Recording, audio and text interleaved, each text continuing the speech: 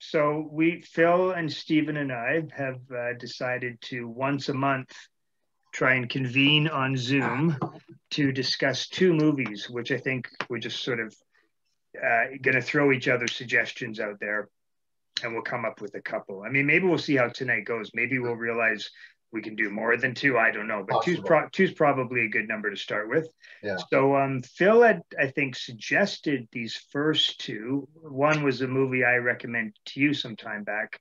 That's The Sunshine Makers, a documentary about the production of LSD in the 60s, the people who produced a lot of it, and the movie Shirley with Elizabeth Moss. So personally, I'll just say I obviously was the one who saw The Sunshine Makers first. I think I saw it a couple of years ago on Canopy, and then I did watch it again. And I had not seen Shirley before you recommended it. So that one is just, I only watched that about 3 days ago. So those are the two we're going to discuss. Yeah, I hadn't seen Shirley when I recommended it. I'd only seen it about 10 or 15 minutes, but it was one of the more prominent films of last year, and it's one that we hadn't talked about in the other discussions, so it seemed like a good choice. And we are all Mad Men fans, so that's all I'd say. So that's how we think of Elizabeth Moss, as we're Mad Men fans, so we like her. What's that? Whatever happened to West Wing? Is she in West Wing? She was the president's daughter in West Wing. Okay. Oh, wow. You know, it's funny. I just, not 10 minutes ago or 15 or 20 minutes ago, I checked to see if there was an ILX thread on her. There wasn't. So I started one, and I misspelled her name in the title. I spelled it with a Z. And right away, somebody pointed out. Now, the good thing is on ILX, titles can be changed. So somebody fixed it for me. But I didn't know about the West Wing. No, I didn't know about that either. I've been meaning to watch that show for years, actually. So, also, do you know the series Top of the Lake? Somebody mentioned that in the thread. Yeah, it's New Zealand, I think, or Australia. It's Jane Campion, it might be. But Jane Elizabeth Moss is the star of that. So that's the TV series she does. I looked her up a few weeks ago. Something's prompted me to look her up, what she'd been doing. And she did like nothing for a decade. And she was doing a TV series, and that must be the one. Yeah, don't hold me to that, but because it's been a while. But I think that's hers. It's got what's her name from the Holly Hunter's in there. Okay. Other people, a lot of that guy's in there, but Elizabeth Moss is the main character. So, Sunshine Makers. I'll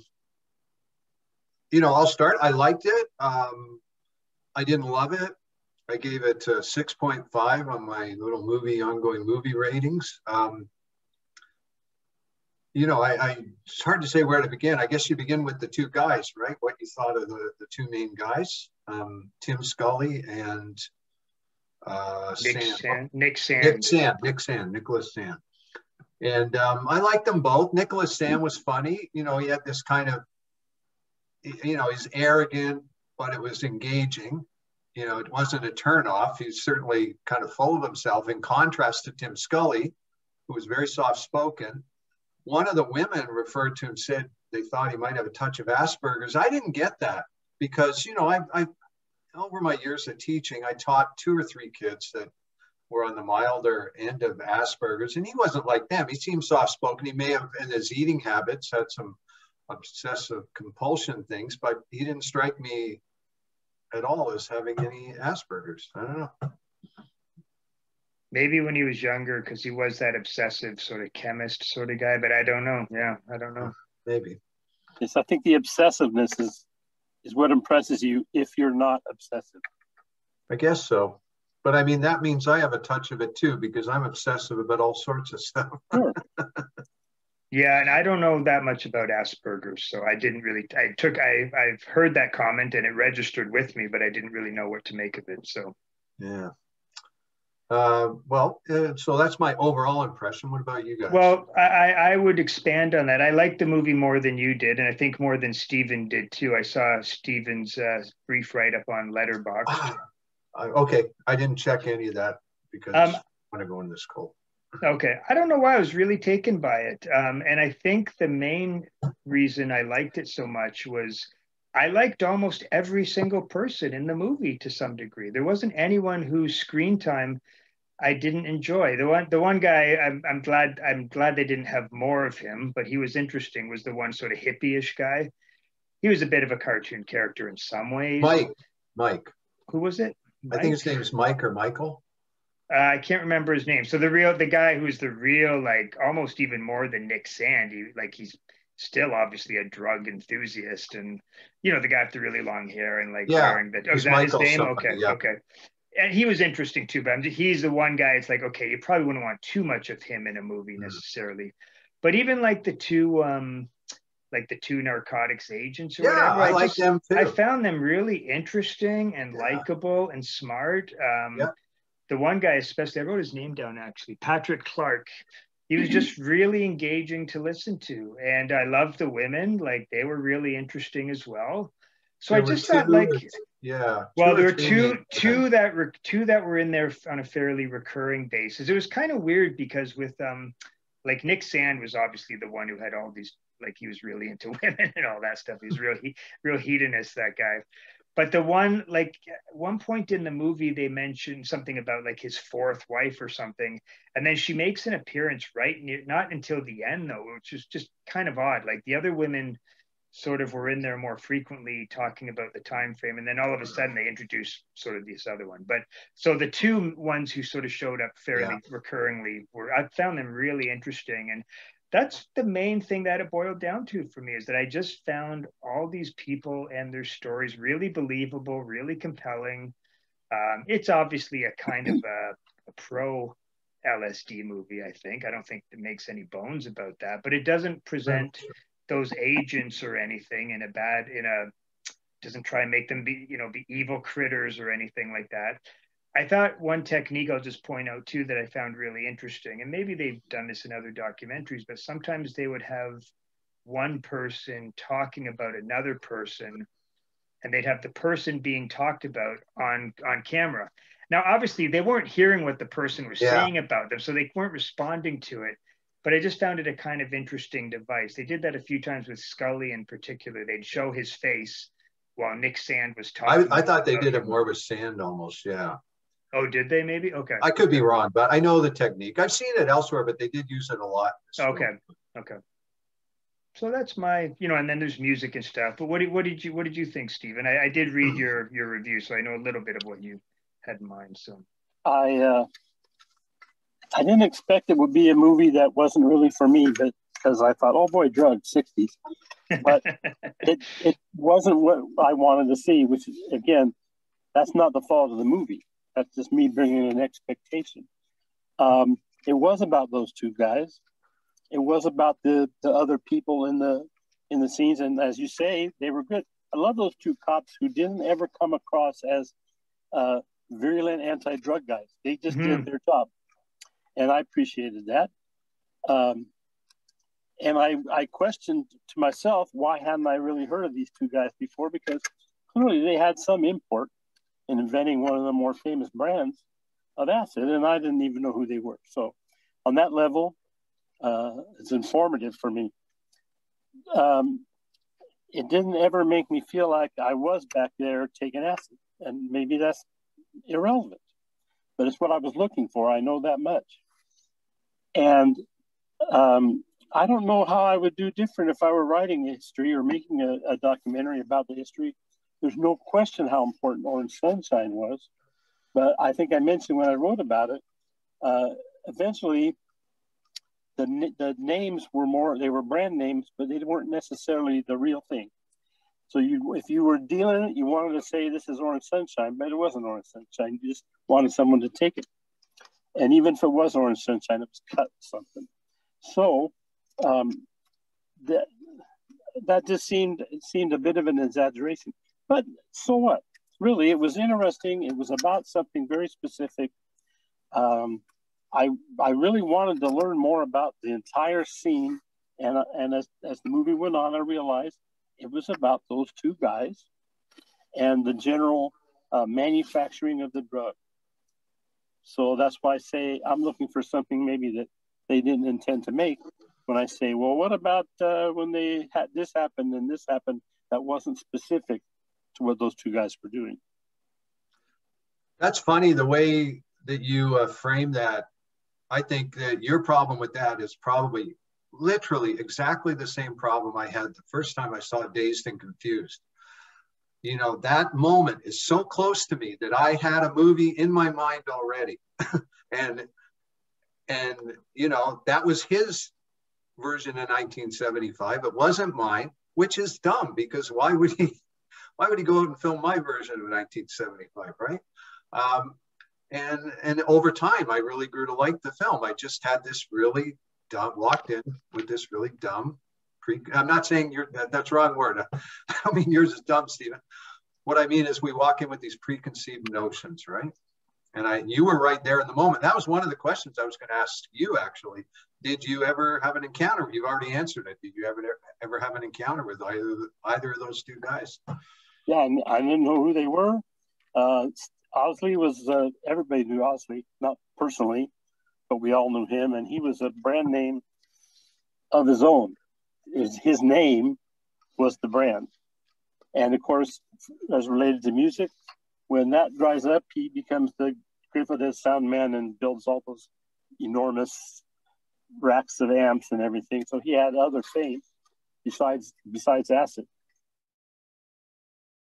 Yeah, I mean, it didn't exactly match my experiences, because the first time I took acid, I was 16, but that was like 69 or 70. So we're already moved past most of the period of the movie in terms of when it was still legal and when Orange Sunshine came along.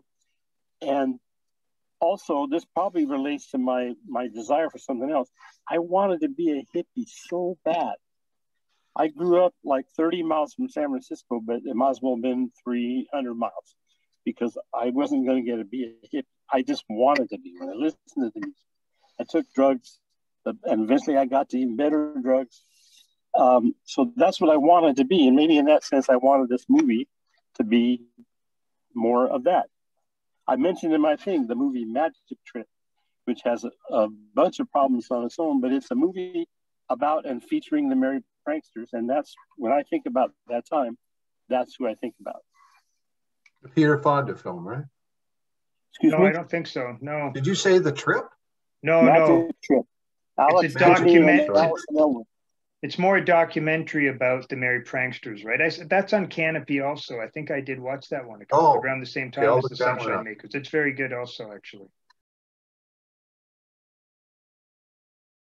It's certainly, in terms of how it was made, if you followed the existence of this footage of the pranksters going across the country on a bus, filming everything, not syncing the sound, not caring. They were all fucked up anyway. They didn't give a shit. The movie sat around for decades. No one could do anything with this thing. And so we settled for little snippets. And then all of a sudden, these two people, they said, okay, we can do this. And they put interviews on, something like what we saw in this movie, but they didn't actually interview anybody new. They just took a lot of the sound recordings from the same time, and instead of trying to sync them, you see something happening, and then you hear somebody talking about when it happened. It almost looked like it was on purpose, instead of just they turned an incredible mess into something. That's sort of like that. Sort of like the Beatles film I saw last year about them in India. And the sole reason for that film seemed to be that they had all this footage, you know, and well, we got to make a movie. And they cobbled it together with some modern, current interview footage and did what they could. I think I answered, I was trying to figure out, you both sort of answer one of my questions, I think, which was it threw me that they told the story out of order. You start with these two guys in 1969, it's going along. And then all of a sudden they back up to 1966. so they can get you back to the point where you started. And I guess if they'd started in 66, you start with Owsley and then it becomes about acid. But it was about these two guys. So you almost, I think they decided we got to introduce them first.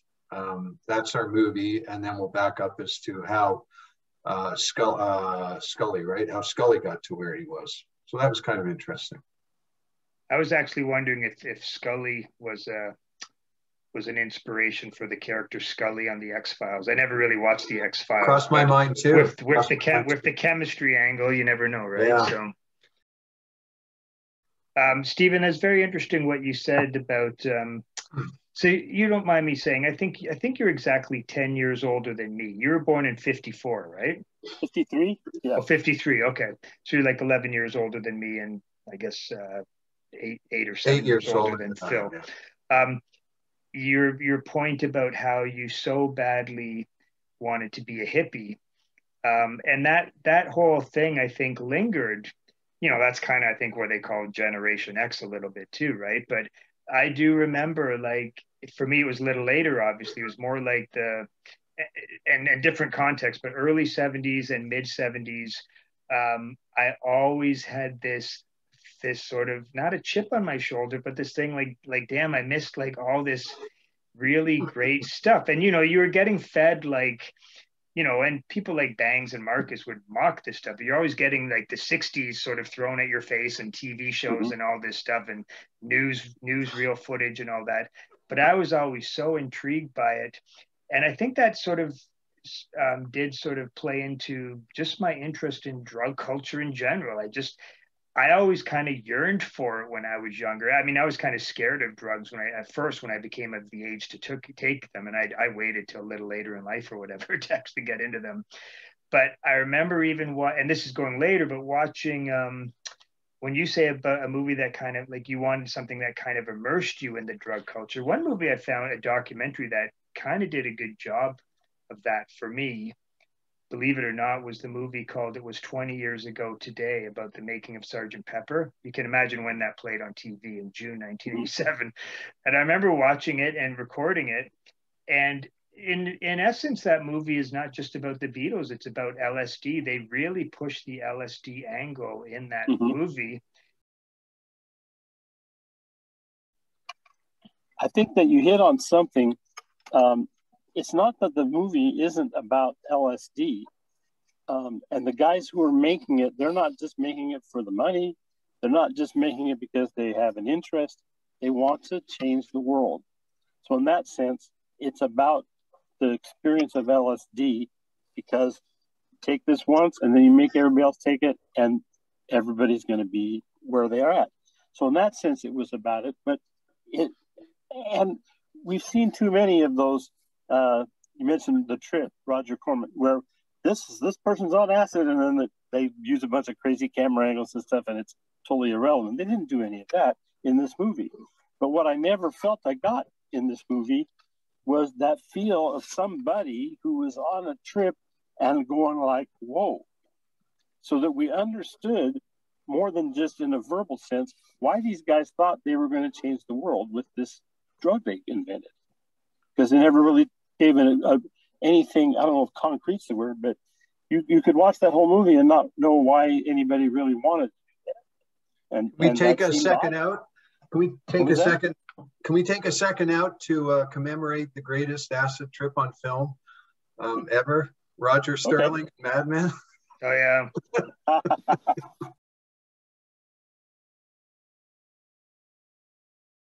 I wanted to be a hippie right at the beginning of the 70s, but I think by the middle of the decade, my aspiration, honestly, was to be a real 70s burnout, which I wasn't, because I was too good in school, you know. I couldn't be funny. What I wanted to be. I would wear plaid shirts. That's why you're such a Neil Young fan. Better to That's burn it. Out. That was what I aspired to be that guy on the cover of Tonight's the Night. Wow. That's like you, I'd missed the hippie thing. I wasn't, that wasn't going to happen. That was well in the past, but this was within my grasp. Wow, that's amazing. That's amazing. You mentioned a favorite LSD movie. one I like to go back to is it's on YouTube, and it's, I don't know, maybe 25 minutes long. It's a taping of an experiment back when it was still legal, and they were trying to figure out what to do. And forget his name now. One of the famous guys who were testing it out. It's this normal 50s housewife. She even says, "I'm normal, aren't I?" And yeah, I guess you're normal. And her husband worked in the same building as where they were doing the testing. So she said, I think I'll do this. Otherwise, she's just your nice, normal lady. And then she drinks some acid. They put it in a drink. And we watch her over the course of those 20 minutes or so. Obviously, it took hours to do. And she's amazing. When you watch that, you really want to do it because her whole life seems to be changing right before our eyes. Wow. At one point, she says, "I wish I could talk in Technicolor." It doesn't make any sense, but it does make a lot of sense in a way. I love that movie, and I love that woman. And no one knows whatever happened to her. People want to know, she'd probably be 90 by now. How did she turn out? Nobody knows. Send a link to that. It sounds amazing. Sounds good. I think the first acid trip on film I saw was on TV. It was Go Ask Alice. Mm. Oh. At the party where they play Button Button. And they're using I didn't know it at the time. It's a cover of White Rabbit. Uh-huh.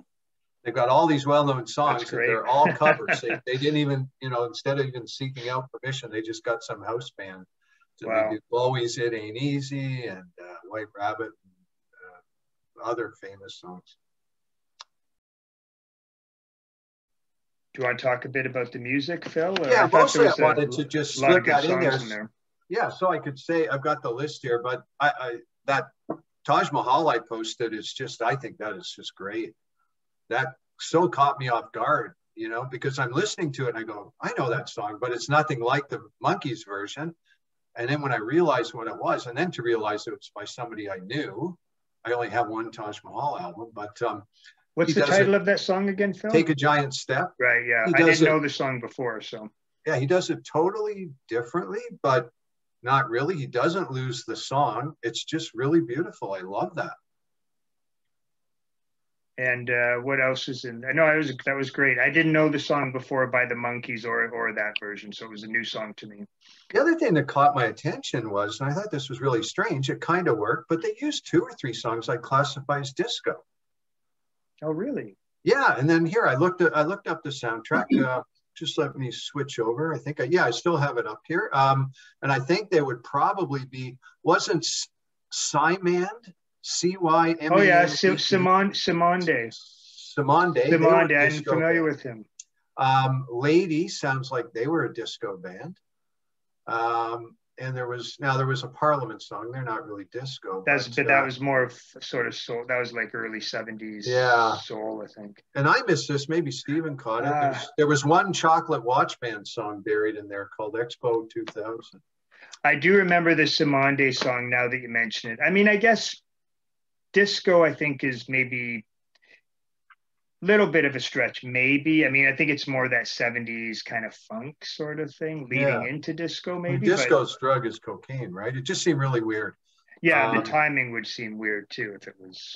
Yeah, and then they had a couple standards, Sunny. But what they didn't use, other than maybe the Chocolate Watch Band, which I missed, they didn't use the cliched songs that you would have expected them to use, most of which are probably very expensive.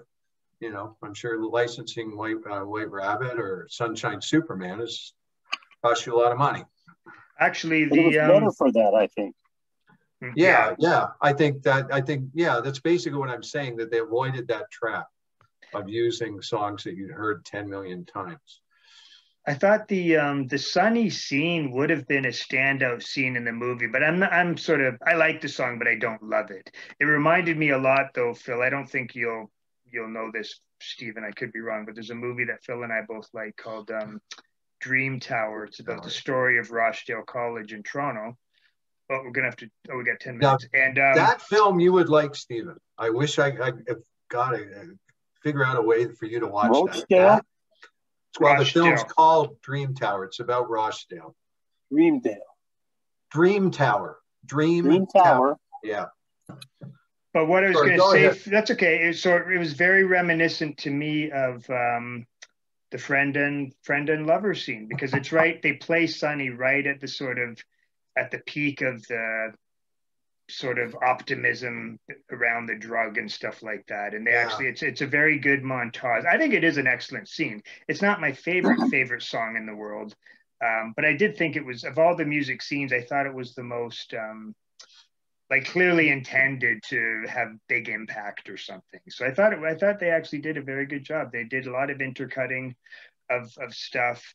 And I think they played a fair bit of the song. It was very prominent on the soundtrack. And yeah, it was right at that moment where, we're going to change the world. And, we've got the labs now. We've sort of figured out how to produce this stuff. And then you get, what's the artist name? Bobby, is it Bobby Hebb? Bobby Hebb, yeah. Yeah, okay.